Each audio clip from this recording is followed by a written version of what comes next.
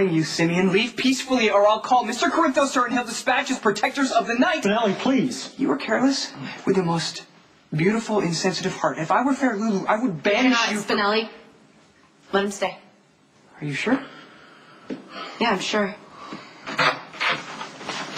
Okay, but I implore you, do not fall for the unworthy one's false protestations. Look, okay, I know you still care about me. If you didn't, you wouldn't be here hiding. Are you adding insult to injury by calling me a coward? No, I'm not, Lulu. I'm trying to get you to face how you really feel. How I really feel? Yes. I think I can do that.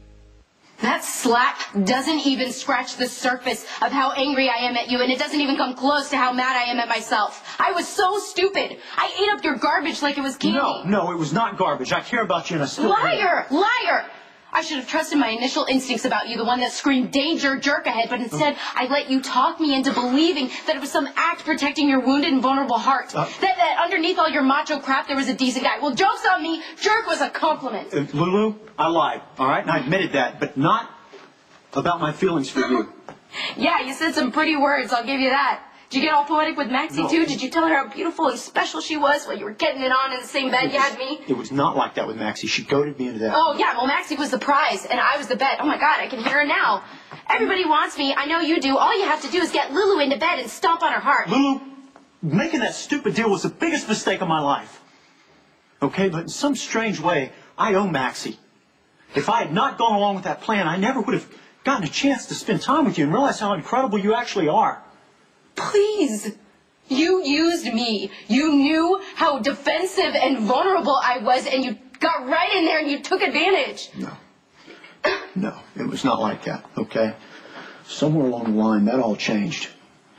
For both of us. It got real. I know it did. Yeah, I was a sucker. But I'll tell you one thing, it's never going to happen again. Now get out. Please, just give me a chance to finish. Get out, or I will call the protectors of the night myself. Out! All right. I'll give up on you.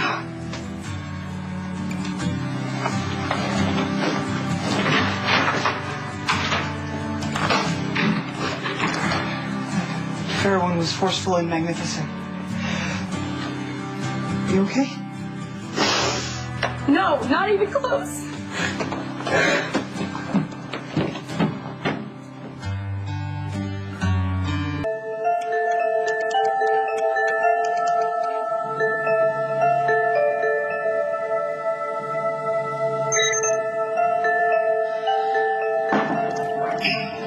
I really need your help. What's up? Logan came by, tripping all over himself. He's so sorry. What did you tell him? I don't know.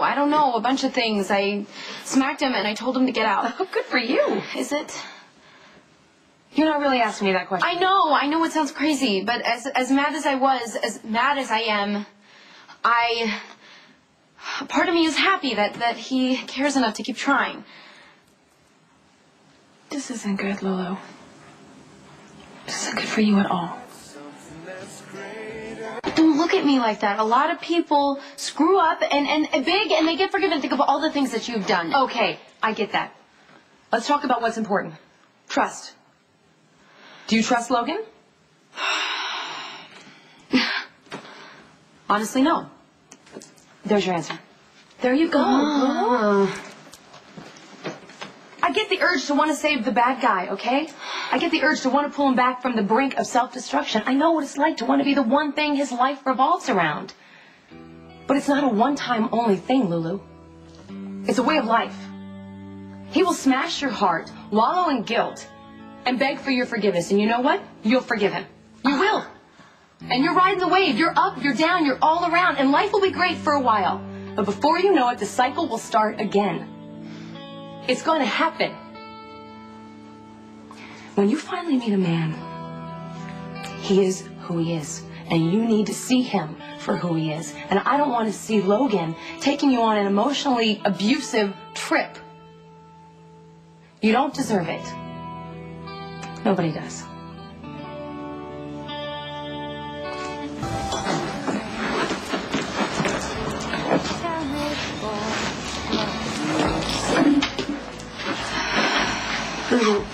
Hi. I'm sorry. I know he's been here for a while and he refuses to leave. Mike is in the back. He's already told him not to start trouble. It's okay. It's okay. I'm very glad Logan is here. I was going to call you, but it's better to say these things face to face. All right, get it over with. I'm a bitch, yada, yada, yada. You are, but that's not where I'm going. If it hadn't been for you lying and sleeping around, I might have gone on believing Logan's bull, and that would have made me worse off than I am now. So for exposing Logan for the pig that he is, I'm eternally grateful.